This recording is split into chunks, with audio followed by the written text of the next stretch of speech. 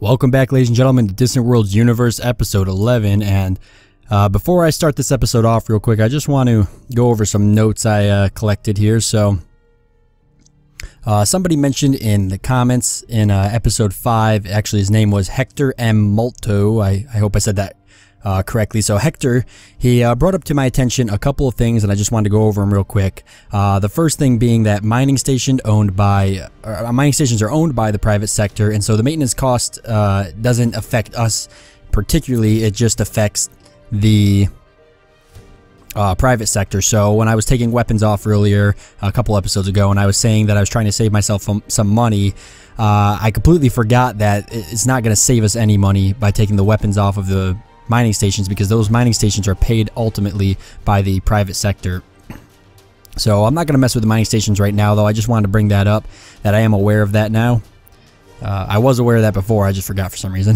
But I am aware of that now. But we're still going to leave our mining stations just the way they are for now. And one more thing he brought up, and it's something that is actually extremely important, is that our research right now is research stations. We have too many of them. Our research is kind of bloated.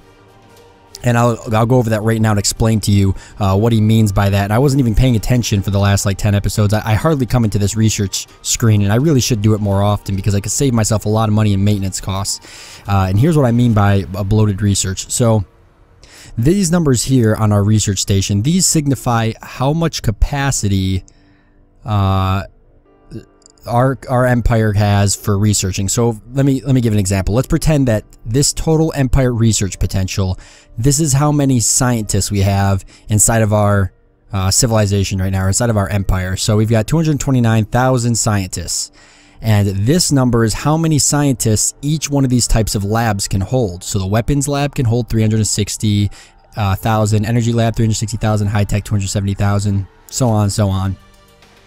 So this creates a total research capacity for how many scientists our different labs can hold across our empire, which is our main spaceport we have here, plus the little research stations we've built. And this actual output is where those scientists are in the field right now. So we've got 163,000 scientists in different weapons research labs across our empire, 99,000 in energy and 101,000 in high tech. So unless this number grows, this number will not grow. Therefore, having this extra space, which as you can see, we're almost 300,000 above this one, we're almost 300,000 above all of these. And so having all of that extra space is really just worthless. Well, it's about 300,000 there, 200,000, a little less there. So yeah, it's really worthless, and it's just draining maintenance costs for no reason. Now this one says including bonuses as well. So we get different bonuses to our research. This one gives us a plus 15% on our total empire research potential, which gives us a little bit more bonus for our actual output. And then we get different bonuses for the planets we have. And so one thing I do want to bring up about these bonuses from these research stations is that you can only collect one bonus per type of research. And what I mean by that is, for instance, in our Beneer system here, we'll call that Beneer, we've got a research station all the way down here on this planet for a plus 30% bonus to weapons research. Now say, for example, we went to this planet and it had a plus 10% bonus to weapon research, and I wanted to put a research station on there because I thought, well, I didn't think, I knew this, but say, for example, I thought that it would give me plus 40% bonus to weapons research.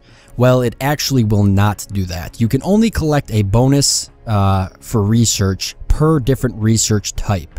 So if there was a plus 10% bonus to weapons research here, and I put a research station here and tried to collect that plus 10% bonus, this plus 30% bonus will actually trump my plus 10% bonus, and I'll only collect from this 30% bonus here. I will not have a 40% bonus total.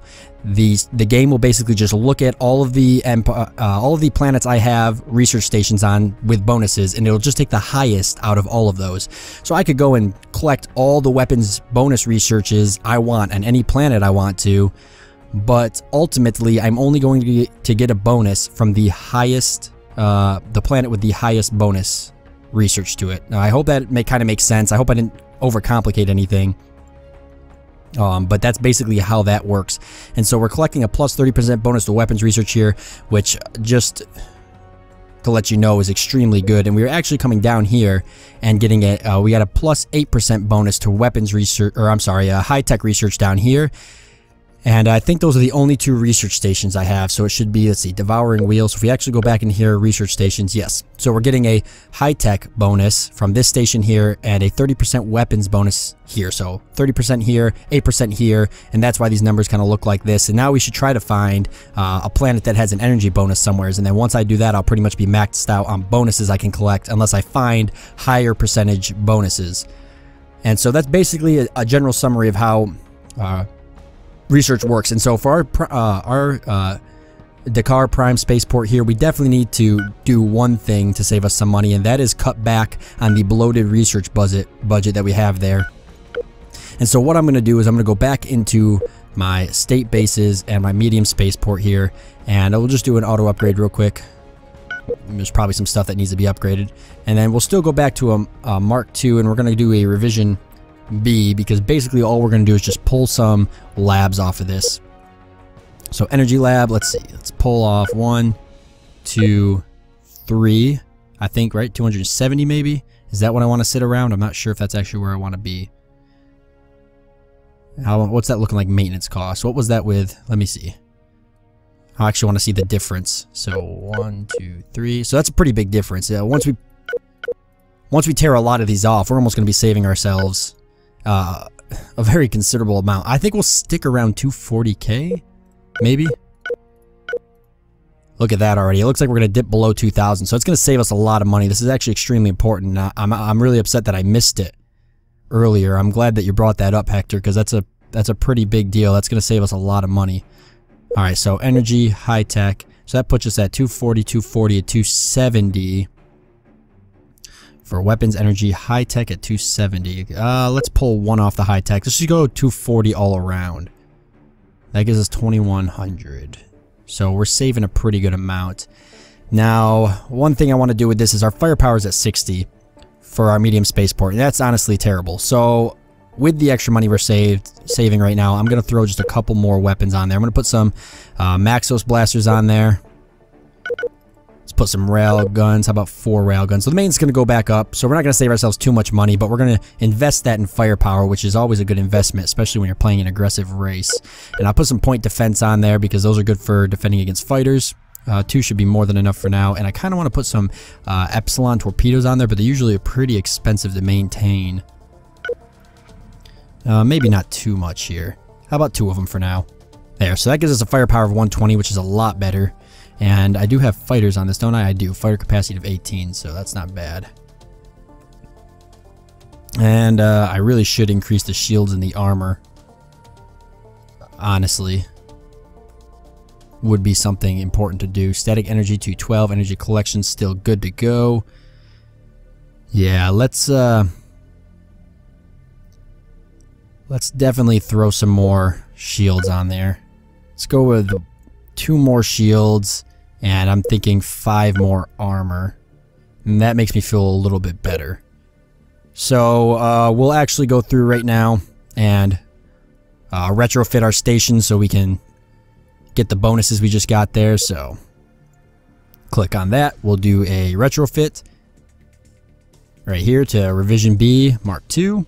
There we go. And let's unpause the game and let that all go into effect. So that puts us in a little bit better of a situation. Now, how are we looking military-wise? Because I haven't actually taken a look. So our first fleet here, 6 ships, and that's pretty much it. I think I queued up more ships to be built. I thought I did. But I'm not entirely sure if I actually did do that. I think I had more explorers built, actually. Let's just take a look at our exploration ships. I did. I had 1 more built. Okay. Where are our exploration ships right now? So we've got 1 there, alright, and it's refueling, so we'll just let that do that.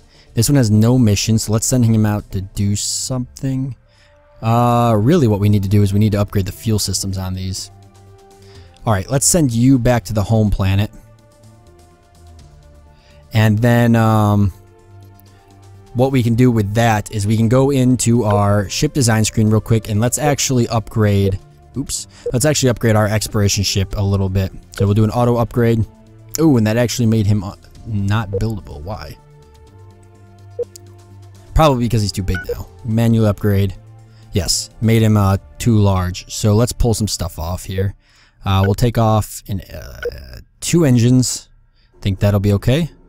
And I'd like to increase the fuel if possible. 235 out of 230. I could probably pull 1 more engine off and I'll be okay. I think that'll do it. And that should give him a little bit longer range. Yeah, that should be okay. Let's change this. Alright. And revision B. There we go. And then what we'll do is we'll wait actually for our... Change this back to latest buildable designs. We'll wait for our exploration ship out here to come in, and then we'll take them and get them all retrofitted at the same time. Unfortunately, our allies down... Well, I guess not unfortunately, but it's kind of ruined the exploration part for us. But these guys here are pretty much exploring everything for us. It's not necessarily a bad thing. It's just exploration is kind of the fun part. Plus, we're missing out and finding ruins and stuff where we could get good things. But that's alright. That's how it goes sometimes. I'd rather have the ally than anything. So I do want to get down here and see what's going on in that system. Alright, and the retrofitting is complete. So probably didn't save us all too much money. Because we threw those weapons on there, but at least we're a little bit better when it comes to defense. Ooh, okay, let's see what's he got here for us. So, free trade agreement and territory map swap offered. Well, yeah, this is the other guy we're trying to ally here, so yes, we will do a territory map and free trade agreement. We'll start a free trade agreement with these guys just to kick off really good relations with them. And that gives us 2 extremely powerful allies right next to us. And hopefully it'll stay that way. And that's what I'm hoping anyways. We gotta find the planets that have our people on them. Ooh, what's this? Incense? Incense and what? Ivory? Really? This is a packed system. Look at this system. We do have a source of fuel in here. What else? Anything? And then where is... Okay, so that's a pretty good planet. That's pretty good as well. Silicone and incense. Definitely good. Where's the planet with the ivory on it? Does it have anything else on it? That's a good planet. And there's the ivory. Not too great, but the ivory is definitely not bad. Completed research and improved logistics. That'll save us more money on maintenance costs. And I believe that's what it is, right? Improved logistics. Oh, lowers maintenance costs of troops. So we should actually queue up some troops, some recruiting, and get that going. I'll show you how that goes in a second. Let me see what we want to do next. Really need to do shipboarding, but I just don't really care for shipboarding. I don't ever really put... I could make special ships just for boarding enemy ships. I guess that's something I could consider. But I don't normally care for shipboarding. I guess they're not... It's not bad, though. I could start improving my fighters. Let's actually do enhanced torpedoes. And then maybe go for ion weapons. Yeah, and then let's go for ion weapons. And how are we doing with the other research? So, we're doing that. Energy collectors, we're going for the hyperdrive technology now. Which is still going to take us a good amount of time, but after that, I should go for this resupply ship.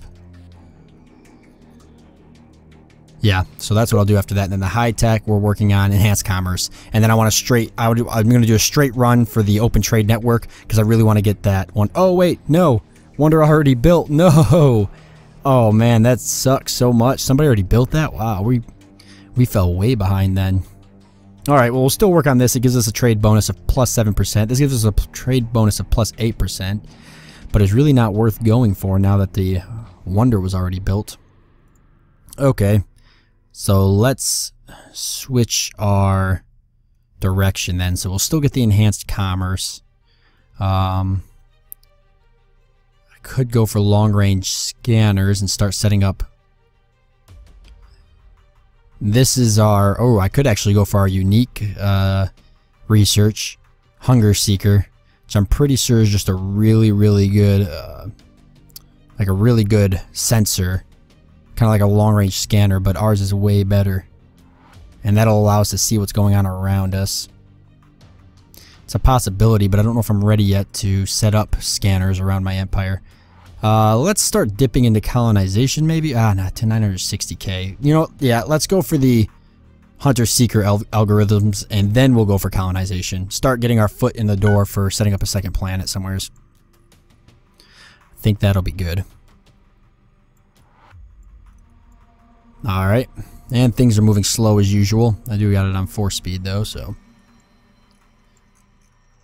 But this is a pretty slow-moving game for the most part. That's how it is. That's why a lot of people actually like it, though. Because you can just kind of let things move and kind of... You just intervene here and there when you need to. We've got our research station. I do have scientists. Where are my scientists? So I've got one waiting at Dakar Prime right now. I should put him somewheres. He's at the spaceport. He's at the Urban research station. Weapons research plus 34%. So he's given a huge bonus there.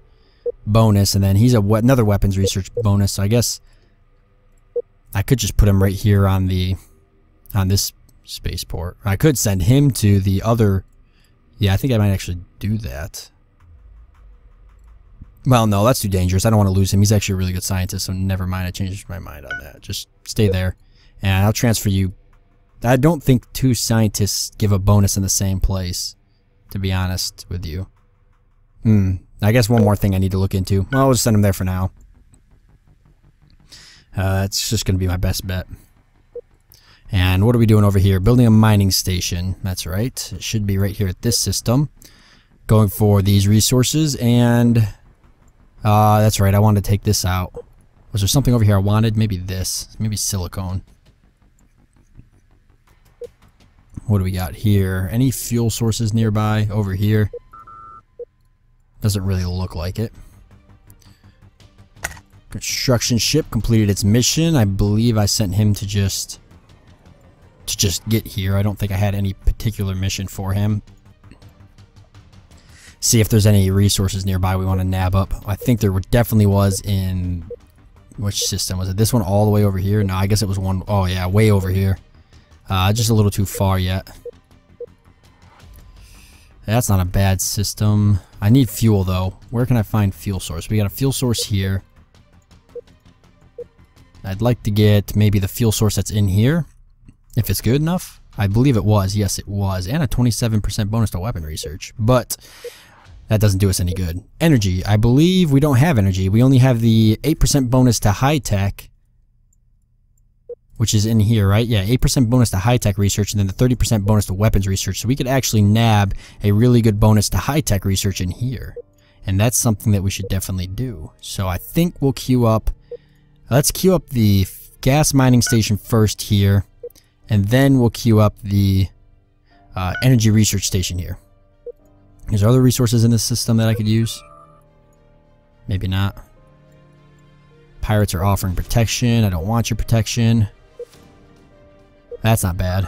Probably nab a mining station on that planet. Oh, more pirates offering protection. I do not want your protection, pirates. I do not care. Although you probably are pretty powerful. Only 108 though, so that's not that bad. Let's look at the pirates real quick. Ooh, oh my, what the hell? Holy shit, 9,670 firepower. He's only got 102. How do you have so much firepower? Where are you? I don't know. That's scary. That's a lot of firepower. I'm almost thinking that these guys might have a... They might have a planet destroyer already. They have to. With that much firepower that early? They have to. Where are they? Do I know where they are? I hope they're not near me. There is a world destroyer project in this area, but I don't think it's them that runs it. It's not. I actually don't know the...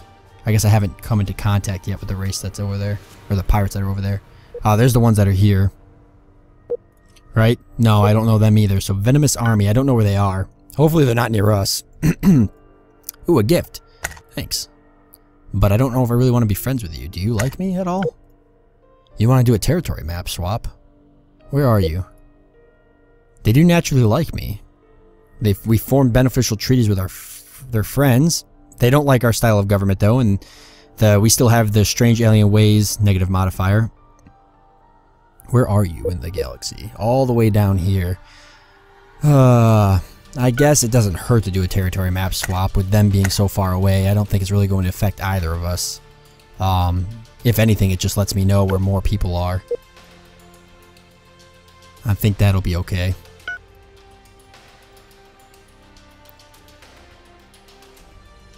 Alright, so we got our construction ship moving up there. How are we looking research-wise?